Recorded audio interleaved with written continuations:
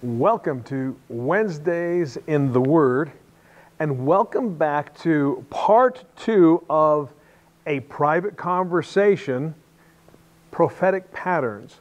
And we're looking at the 24th chapter of Matthew. We'll be reading out of there, so if you'll go to Matthew chapter 24, you'll probably want to get your pencils ready, your notepads ready. I'm going to give you a lot of information that you're going to want to just dissect, look into, do further research, and I would definitely encourage you to do so. And so I will meet you at Matthew 24 here in just a bit, but I want us to get started right away with the word of prayer for today's teaching. Father in heaven, we praise you, we love you, we adore you. You are an awesome and wonderful God. Father, we come to you as mere mortals. Your scripture calls us earthen vessels. Lord, we understand our humble place in all of your creation, Lord God. And we also understand that because of the work of your Son and the transforming power of the Holy Spirit in our lives, how high you set us up, Lord God. Father, we have audience with you. What a privilege, Lord God, that is to have that audience. And we praise you for it, and we thank you for it, Lord God. And we humbly accept that, Lord. And this morning, Lord, I ask that your word would be blessed to those who hear, Lord God, those who study it even more. And Lord Father, that you would enlighten our hearts and our minds to our day and our time in a prophetic type message, Lord God, so that we can prepare our hearts, our minds, our lives, so that we are fit for the kingdom, Lord God, for when you soon return for us. And we thank you, Lord God, that you are going to return for us, and you are not going to leave us in all of this chaos. Lord, we thank you. We thank you, Lord God, for all of that. I ask that you bless the hearer, Lord God. Bless the word to the hearer. Lord God, I ask that you bless me, that you, Lord God, guide my words today so that they would be a blessing to those who you have ordained, Lord God, to hear this message. And so that you would be pleased, Lord God, so that you would be worshiped and glorified and pleased in all that we say and do. In Jesus' precious name, amen. Jumping right into Matthew chapter 24, excuse me. I'm going to start at verse 1. We'll read down a few verses, the first 7 verses, and that kind of brought a thought back to my mind. I don't know if it probably would distract from the teaching if I had a bell or some sort of a notification sound every time I use the number 7 or the number 1 or number 3 or number 4. Because in this prophecy today, and what we're going to look at, you're going to see those numbers coming up, or multiples of those numbers coming up over and over and over. And to begin with, let's go to Matthew chapter 24. We're looking at verse 1 through 7 to begin with. And this is a private conversation that Jesus holds. If you go into the archives, you'll be able to look at part 1. That's the archives at First Baptist Church Aztec. And you can go to those at www.firstaztec.org. And look at the first part of this teaching. I don't want to go into too much, but this is a private conversation that Jesus is having with his disciples on the Mount of Olives, which is real important, and we'll get to its importance in a while as well. And it reads, "Then Jesus went out and departed from the temple, and his disciples came up to show him the buildings of the temple. And Jesus said to them, 'Do you not see all these things?'"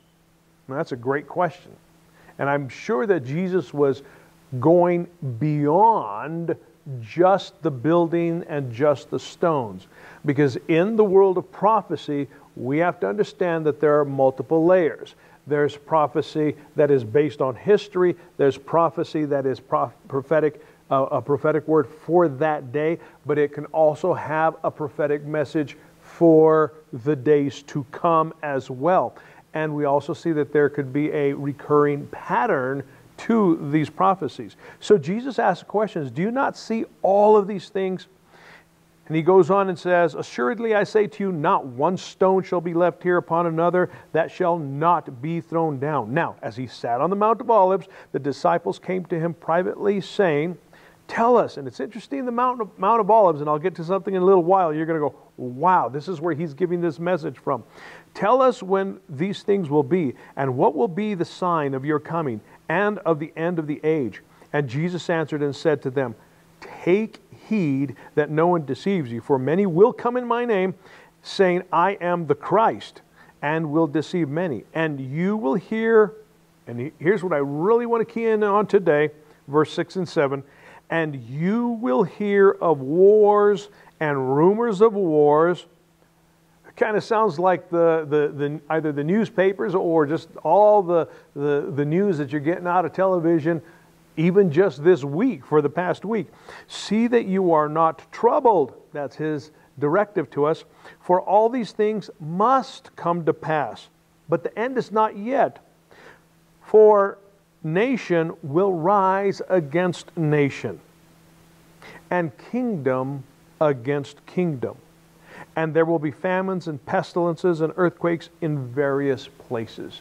Nation against nation. If you look within our own nation, there's nations that are rising up against nations.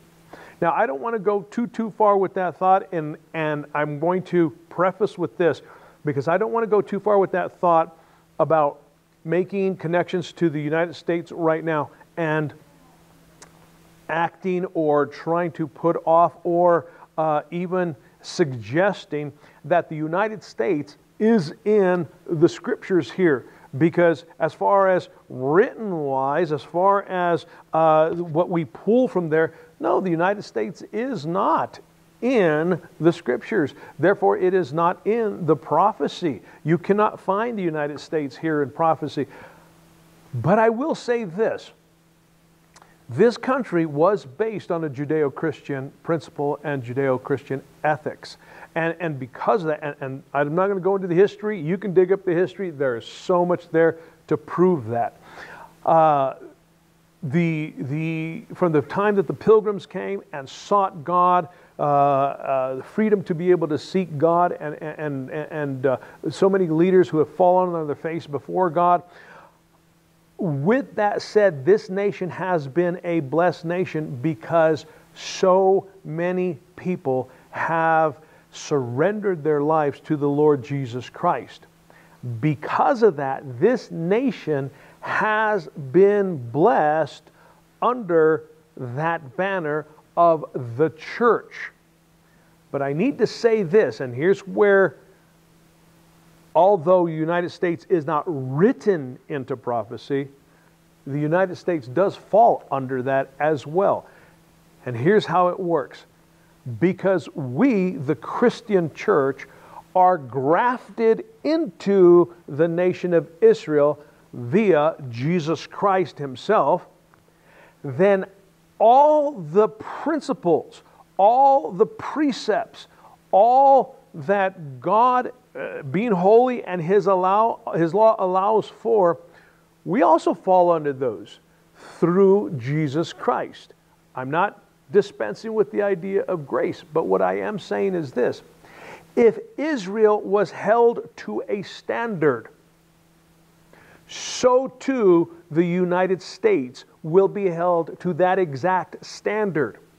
And if Israel was punished because of their idolatry, because of the shedding of innocent blood, so too the United States will be held accountable for their idolatry and for their shedding of innocent blood. And these things come in various forms. And Jesus spells them out here. Plagues in verse 7, wars, plagues, pestilences, famines, and earthquakes.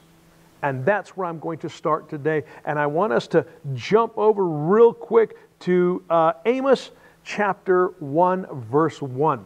And in Amos chapter 1, I'm going to go through quite a bit of scripture, and I'm going to go as quick as I possibly can. There's a couple of slides that I would like to show you here in just a little bit to explain a few things.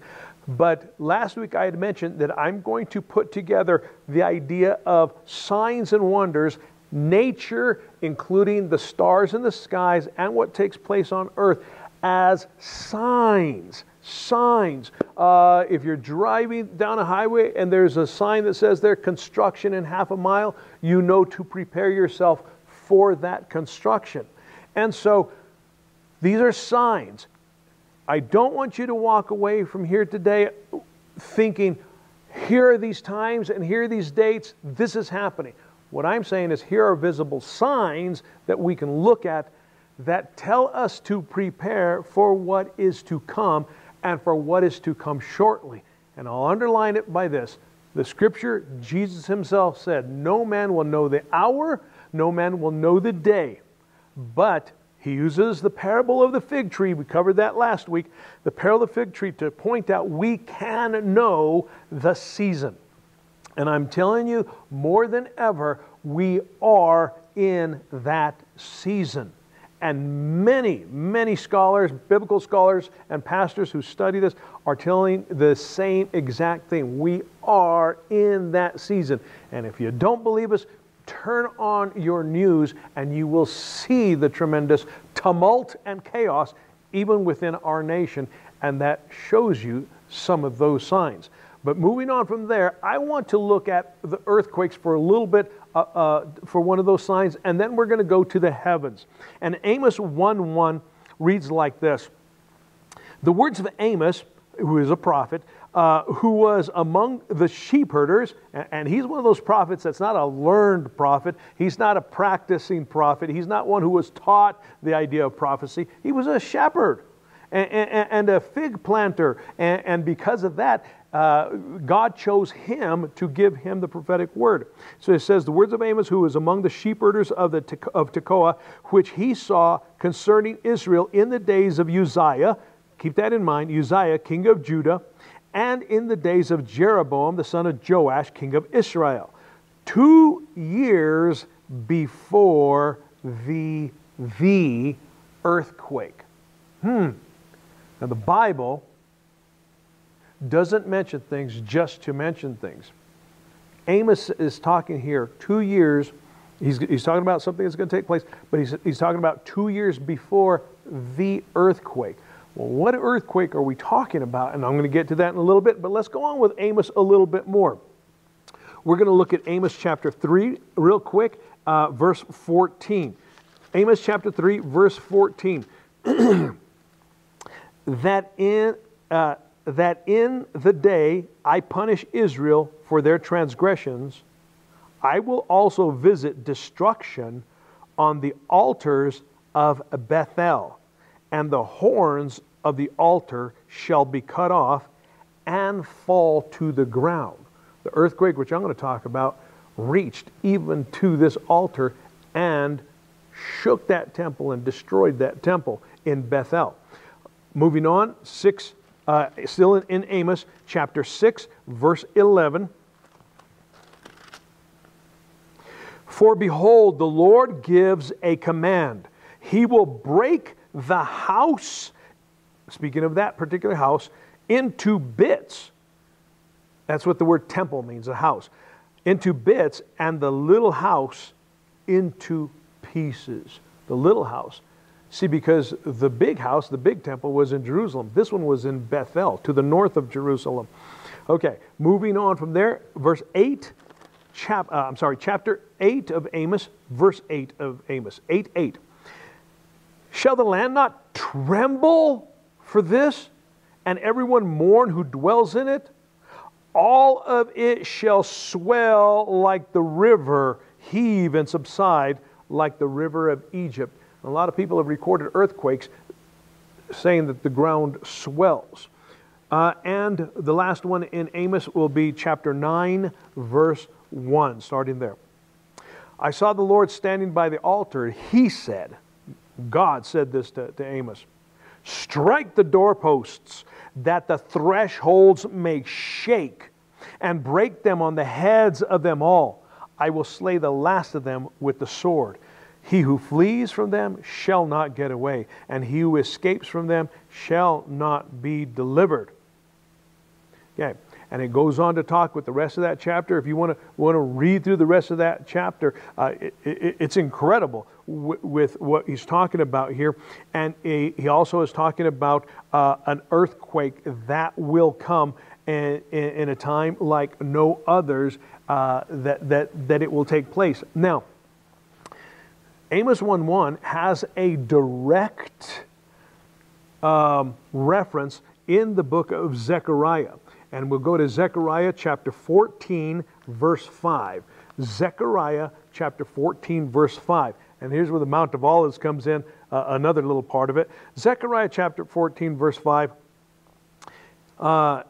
If you back up to verse 4, here's where it talks about, and in that day his feet will stand on the Mount of Olives, which faces Jerusalem on the east, and the Mount of Olives will be split in two. Zechariah is prophesying an earthquake to come. So here's an earthquake that I'm going to be talking to you about, that was in history, that was prophesied, was in history, recorded in the scriptures and recorded in history. But now Zechariah is talking about another earthquake that will come, which also there's a reference in Revelation to that great earthquake that will take place.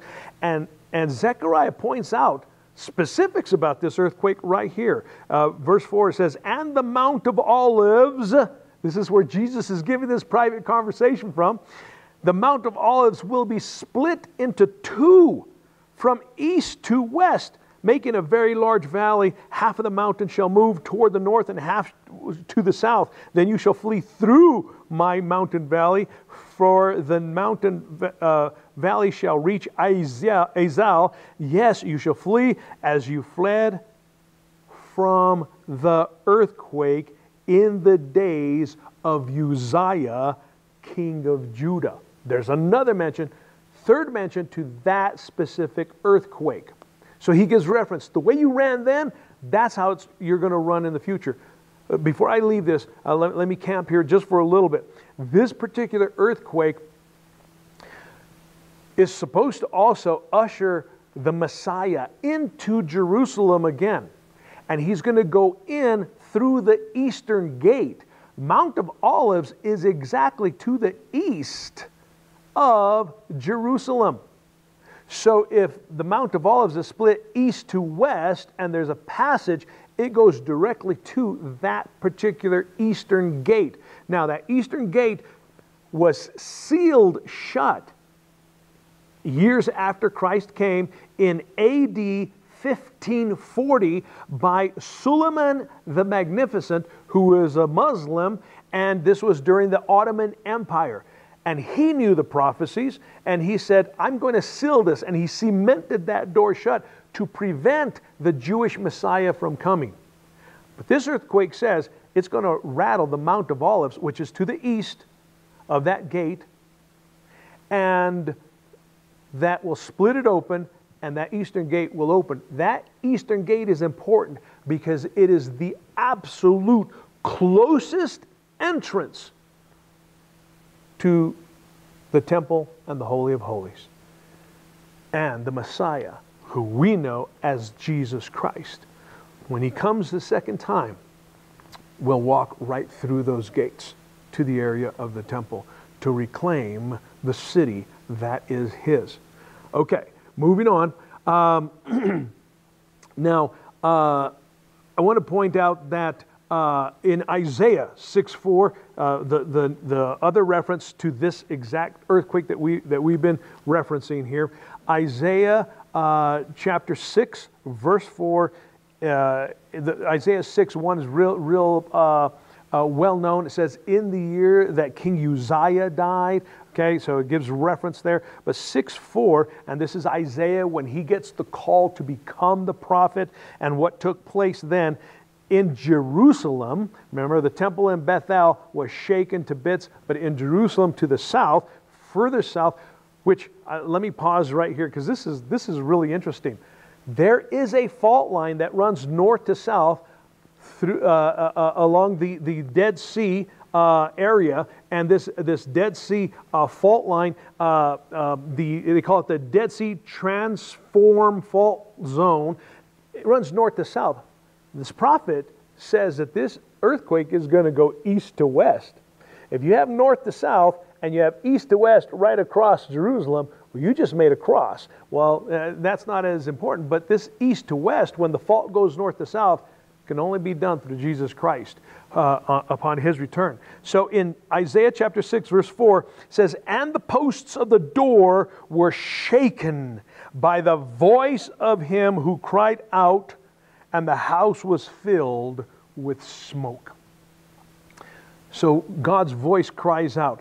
Now, I wanted to point this out, that Hosea, Amos, where we started with Amos, and Jonah are all contemporary prophets. Jesus refers to Jonah, and he says, when the illegal religious minds were coming to him and saying, "Hey, give us a sign of who you are," he says, "This wicked generation, they call for a sign. The only sign I'm going to give to them is the sign of Jonah." All right, let's take a look at that, and I believe that is Matthew chapter 16. I'm going to try to get there as quick as I can. All right, Matthew chapter 16, and yeah, I'm going to go up to verse 4. "A wicked and adulterous generation seeks after a sign, and no sign shall be given it except the sign of the prophet Jonah. And he left them and departed." He didn't say any more than that. Now, some people want to refer to that as a 3 days in the belly of Jonah where he died, and some scholars, and I agree with those scholars, that Jonah actually died. Some say that he was just asleep for those 3 days, and then he was resurrected after that and went into Nineveh, and this is where we're going with the idea of the earthquake, so stay with me. But Jesus says, this is the sign that I'm going to give you. Not just the 3 days, but I'm going to give you the sign of Jonah. Well, what was going on with Jonah? So Jonah is a rebellious prophet, doesn't want to go to Nineveh. Then he gets tossed overboard in a very bad tempest, which Nineveh is way far away from the ocean. So Jonah's way far away as well. And he went totally the opposite way of Nineveh. And as he's in there, the men throw him overboard, and the tempest calms, and they cry to God, the men that were there on the boat. Jonah goes down, and says a great fish swallows him up. 3 days he was in there, the fish spits him up. Jonah comes back, and in my personal belief, comes back to life. And by the way, J. Vernon McGee also believes that exact same thing, that he was actually dead and he was resurrected. So that's part of a sign. Jesus was dead, was resurrected. And then he goes and he preaches to Nineveh. But we're talking about prophetic patterns here. So let's take a look at prophetic patterns, and you can research this through the scriptures, and you can research this through history, recorded history. And not only that, archaeologists who have dug up the writing of that time, I want to say cuneiform, but whatever writing it was at that particular time, this particular writing proves this same idea. Even to the date, it proves this. So here's the prophetic pattern, and I'm going to go through this kind of quick. You can look up the dates later. In Nineveh, they had experienced a plague. Interesting. A plague in 765 BC. 2 years later, in 763 BC, so this is the 8th century, okay, BC, before Christ comes, okay, in 763, 2 years later, from the plague, there was an eclipse. Now, this eclipse, you can look it up, it's the Bur-Sagal eclipse, and it is mathematically put down to the date of June the 15th. Of 763 BC. There was an eclipse. That eclipse preceded Jonah walking in 760, which would be 3 years later, and the people of Nineveh were ripe unto harvest. They were superstitious. They saw this eclipse. They knew that an eclipse meant something was going to come. For example, all of these things that Jesus talked about, there was destruction that followed behind them. It was a consequence that took place. They saw the eclipse. Jonah walks in, and here's another thing, the connection with Jesus and Jonah. Jonah's only sermon that he spoke can be melted down into one word, the same with Jesus Christ. And that word was repent. Nineveh was ripe unto harvest, like today we are ripe unto harvest here in the United States. And the word we got to preach is the same word here that Jonah preached, that Jesus preached, which is repent. And he preaches it, and Nineveh repents. Right about 760 BC.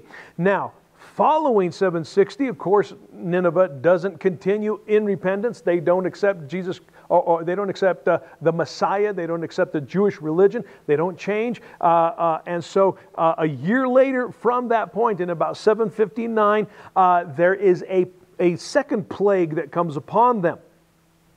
And then 4 years later, you have and this is recorded by seismologists, a magnitude 8 or 8 magnitude. This rattles the molars in your teeth. An 8 magnitude earthquake took place on 755 BC. This is the exact earthquake that Amos is talking about, that Isaiah references, that Zechariah references. That exact earthquake, which was prophesied and came to pass as well, takes place during Jonah's time. Now, earthquakes, will they come? Well, let's take a look at some patterns that we have real quick, that I'm going to show you a couple of things that have to do with us. And the first slide is going to be a slide that covers, let me see, August 21st, 2017, 3 years ago. In August 21st, 2017, 3 years ago, you all will remember this, that there was an earthquake that passed, an eclipse that passed across the United States. And this was the pattern that it showed. This is the pattern that it went through. Here where we are, we saw a partial bit of it, and it darkened the area. And of course, eclipses are always just odd and weird. Okay, that was on, again, August 21st, 2017. But here's something else, because now we're going to the signs in the sky. Remember, the pattern of Nineveh. We have plague, we have eclipse, we have repentance, we have plague, we have earthquake. Not that it has to follow that particular pattern, but we have eclipses and earthquakes at this within that 10-year window.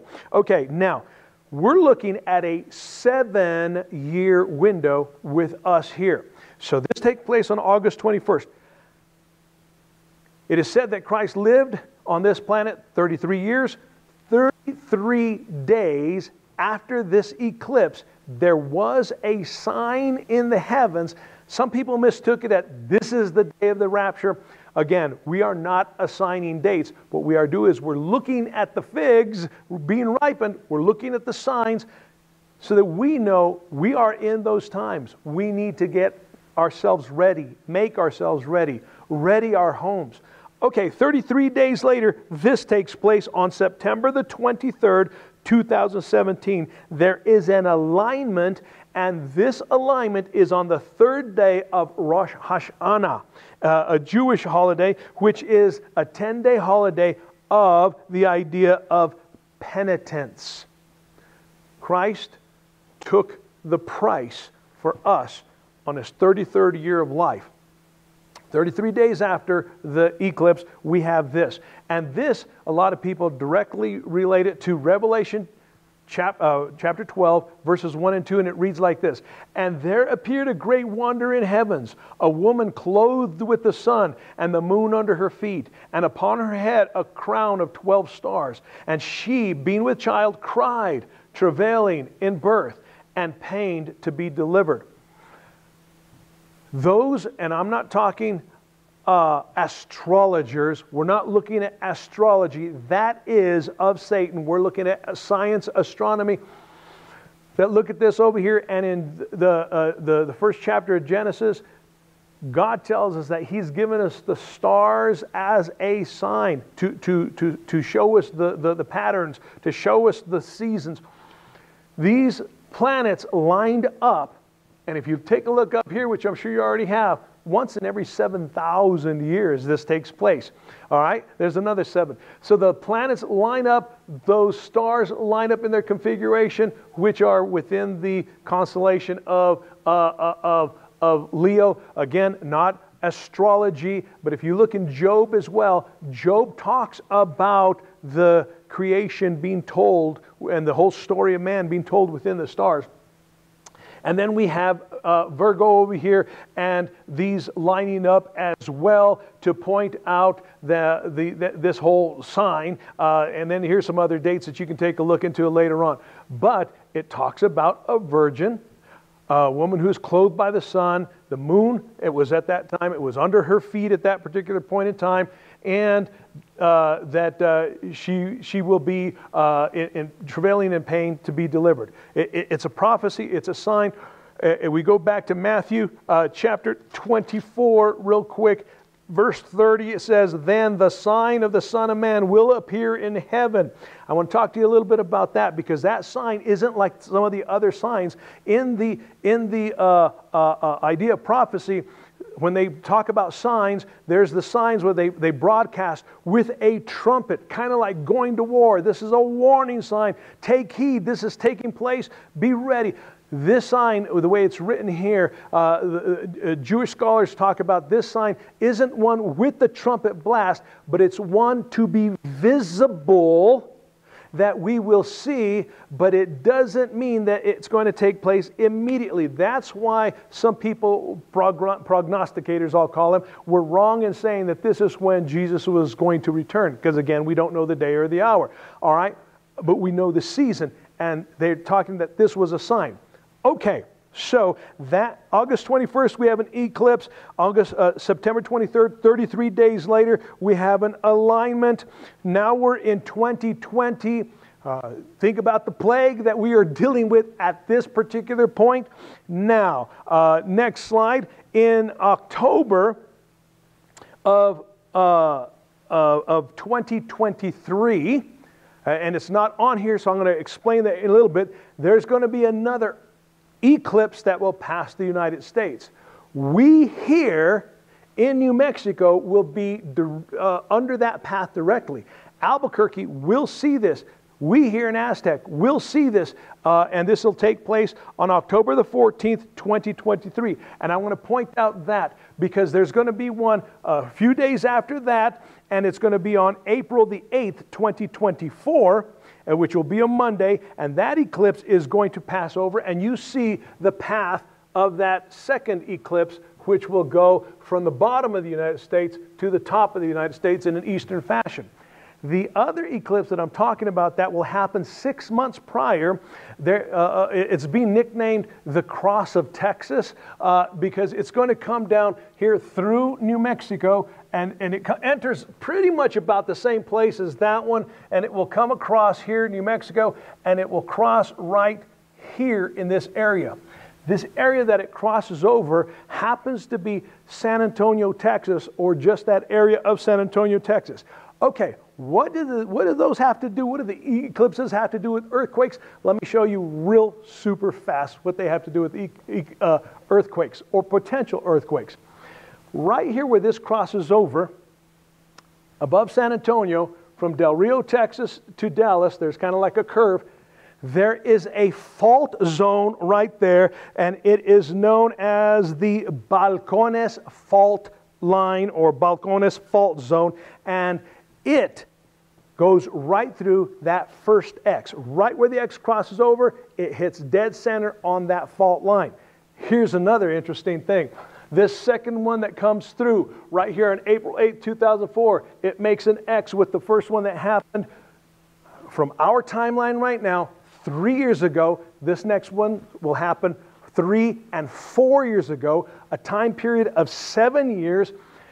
This crossover right here happens to be directly over the New Madrid fault line. If you want to read some interesting stuff about that particular New Madrid fault line, in 1812, and it was also prophesied, and there was also an eclipse just prior to that earthquake. That earthquake was so bad in 1812, the December into the January and February, three in particular, the magnitude was up close to 8. It caused the Mississippi River to rush backwards, and it destroyed a lot of those areas, and 7 of our United States were touched because of it, were destroyed in that area. They felt the quakes all the way on the East Coast. And not only that, as our United States came together, the New Madrid Fault today still touches those 7 particular states. Am I predicting an earthquake after this? No, I'm not. But I'm looking at patterns in the Bible, and the Bible says that there's eclipses and then there's earthquakes that take place. There's a pattern in in Jonah to point this out. What I'm saying is simply this, that when we look at prophecy, we also have to look at what God set up to show us this prophecy. He uses His prophets and the words. If we don't listen to that, He's not going to leave us without excuse. He's used the heavens. He's used nature to be able to do this. Here's something a little also for the United States. Remember, I told you that it's not written into prophecy, but because we're under this covenant, we have been grafted in, we are held to the same standard. If we fail to repent, there will be consequences. And I want to point this out, that there was a gentleman who, and I'll call him that, who decided as the Civil War was coming to an end that he was one of the leaders here in the Glorieta Pass at the end of the Civil War. 2 years before the Civil War is completely over, he's well known as a general there. And then from that point, he goes up into Colorado with the 1st Colorado Cavalry, which is already about to be disbanded, and he does something absolutely horrible. He then, and for some reason the name is not coming to mind. This is history that I generally often cover in Civil War history, but his name is not coming to my mind right this second. He staged what is known as the Sand Creek Massacre, where the Cheyenne and the Aurora were just decimated. He scalped them. He did horrible things the night before. He and his men, who were soon to be disbanded, the Civil War, it was coming to an end. They weren't going to need that cavalry anymore. And he had a bent on hating the Native Americans, so he wanted to keep what was known as the Colorado Wars going. And this took place in the southeastern corner of Colorado, which is also the north, the area that I'm going to be talking about here is the northeastern part of New Mexico, touches the panhandle of Texas, touches the panhandle of Oklahoma, and touches Nebraska, all the west side, and a little bit of the west side of Colorado. So the Sand Creek Massacre, which was just a few miles north of Lamar, Colorado, in that southeast corner of Colorado, this massacre takes place. The general is basically rebuked by the United States. This general, Shivington, thank you, Lord Jesus, Shivington, retires in Denver after a failed life. The President of the United States, Abraham Lincoln, is assassinated. And then, nothing as far as any correction, no penalty was ever paid for that massacre. 70 years later, in that exact area and blowing across, was what was deemed as the Dust Bowl of the 1930s. was that consequence for unrepented sin across the United States. Also at that same time, in the 30s, 2930, is when we have the Great Depression. So many people had to leave that area. Innocent blood spilt that was never accounted for. What else do we have to repent of? Well, let me see. Since 1964, we are now way up over 50 million aborted babies in this country. Innocent blood. The idolatry. Look at how many people began to panic. Oh, what are we going to do about this sport, about that sport, what are we going to be able to do about this and the other? And even during the more tempestuous times of this outbreak that we're going through, this plague that we're going through, it was recorded that pornography usage skyrocketed and went way up across the United States. Even during this plague, and that's why I'm saying, don't necessarily look, we study these, but don't necessarily look to that to change people's minds. People's minds won't be changed until they decide, look, what I have done before God is a sin, and that's why you and I have to take this message to them. The same message that Jonah had, the same message that Jesus had, which is repent, because the day of the Lord is at hand. There are enough signs, there are enough patterns, and there's so many more. I don't have the time to cover all of them. I just wanted to give you a small glimpse of this point that we're in. We're kind of like at that midpoint. 3 years before, 3 years after, then the next eclipse, 4 years after, then the other eclipse. Who knows? Who knows what will happen? But those eclipses cross right directly over 2 fault zones in the United States.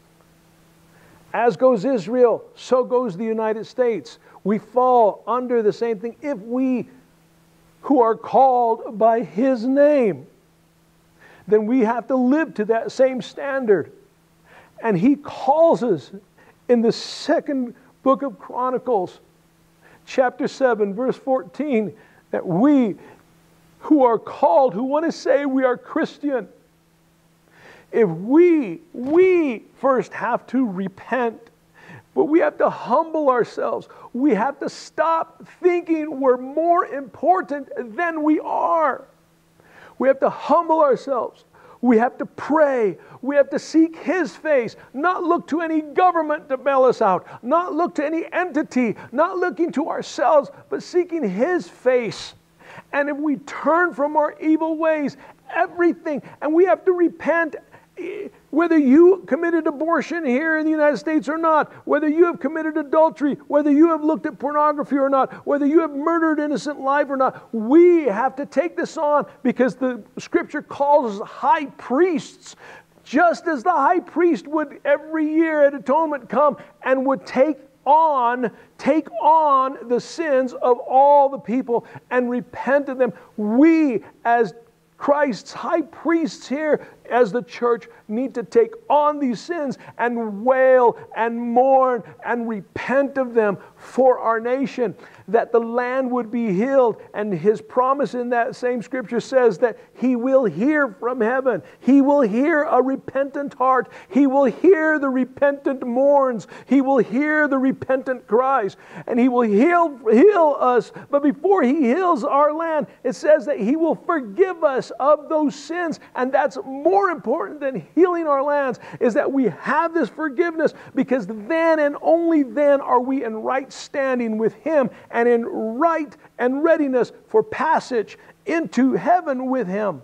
Then it says He will heal our lands. We got to stop thinking lands as in literal lands or as in our pocketbook. We have to start thinking as in our minds. Our minds have to be renewed. How many years of ungodly television are stored up there that the devil can play with? How many years of idle time have we spent that the devil can use against us? We have to be renewed in our minds. Our minds have to to be healed. How many people are walking this planet whose hearts have been destroyed? Their emotions are completely crushed and they're completely lost. Those lands have to be healed. Our hearts, our minds, our spirit, our soul needs to be healed, but it will not happen until we fall on our face before God. The signs are there.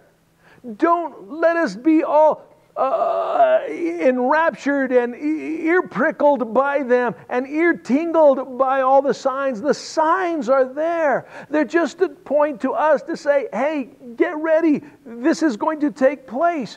But we have to be ready. And in this private conversation that Jesus has with his disciples on the Mount of Olives, that one day will be split in two.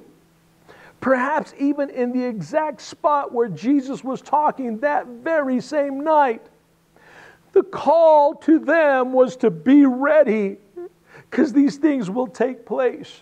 And the call today is exactly the same. The signs are everywhere if you're willing to look.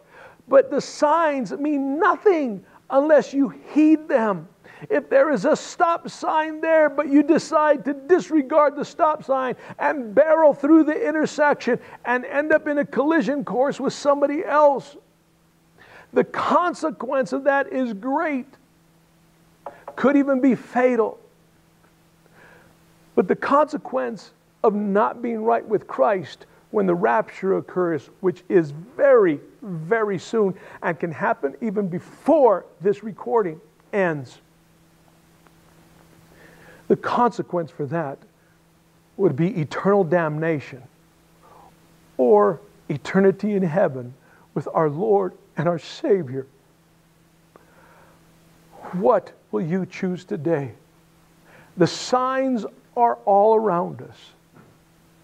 Don't get bogged down with the signs, but understand the message. And the message is repent. Be ready. Repent and be ready.